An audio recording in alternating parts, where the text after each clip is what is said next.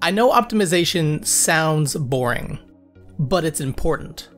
If you want your game to run properly, you need to keep some of these things in mind, starting with your events. So here we have the event for the bounce pad. And what the engine is doing every frame is checking these conditions. But it only checks the condition below if the one above it is true, which means if we're just walking around and we're not in collision with one of those objects, then we're only checking one condition every frame.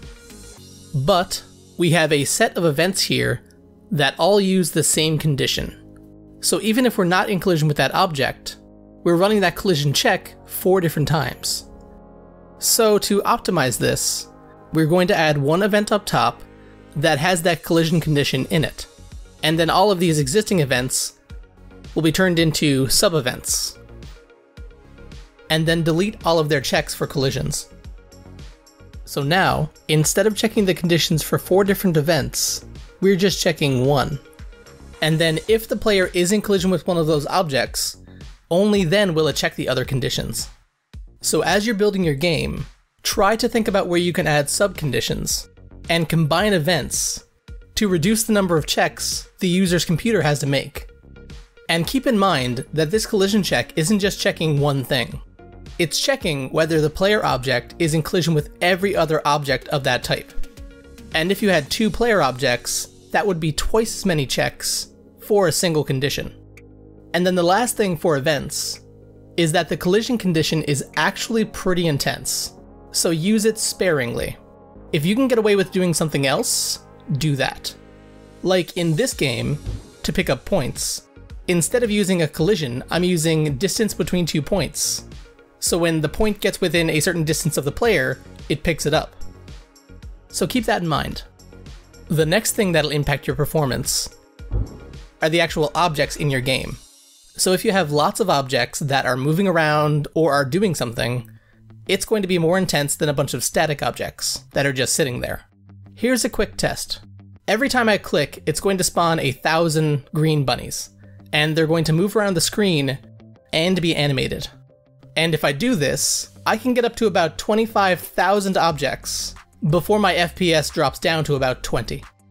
But if I get rid of the event that's moving those bunnies and stop the looping animation, I can get all the way up to 41,000 objects in scene before I get to that same 20 FPS mark.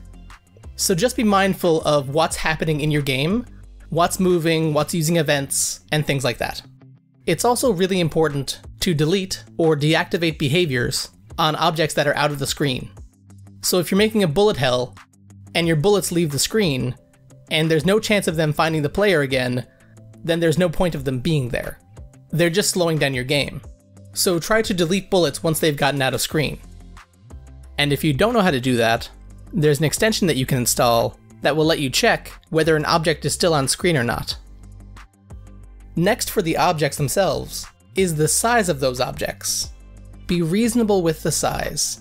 Check out the example games in the engine, and you'll see what those games use for the background and the area pieces and the character themselves. Also, you can look up common screen resolutions, pick the one you want to work with, and then don't make any objects bigger than the scene itself.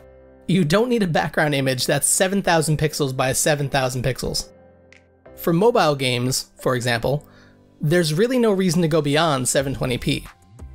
And the final thing for objects in scene is that if you have a giant game scene with lots of little objects, it's better for performance to use tile maps.